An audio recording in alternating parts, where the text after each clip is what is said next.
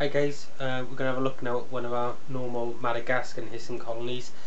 We're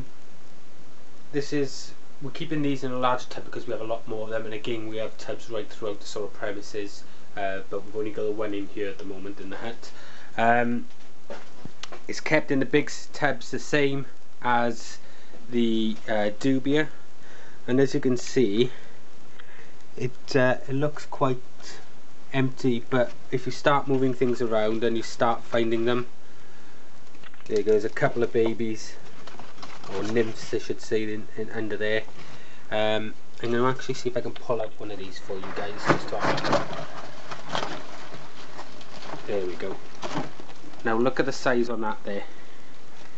Just for comparison, that's my finger. So this guy is massive. Now I don't know if he'll hiss when I pick it up. You could just see the size of these guys. They are huge roaches, and they're doing quite well.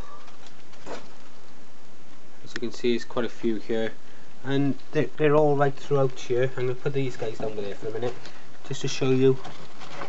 You know, we have quite a lot in here. I would estimate there's about 500 in here, plus the nymphs. So you know, it's all looking good for them. And again, we've got other boxes of these around. Again, they're fed on the roach chow as always, and water gel. They all need feeding again today, but it's cleaning day today, and we're going to be doing a cleaning video a bit later. But you can see the size of these guys. They are massive. We've got various different colours going on in this box. If I can catch this guy and put him on there. There alone, look, there are 3 different colours.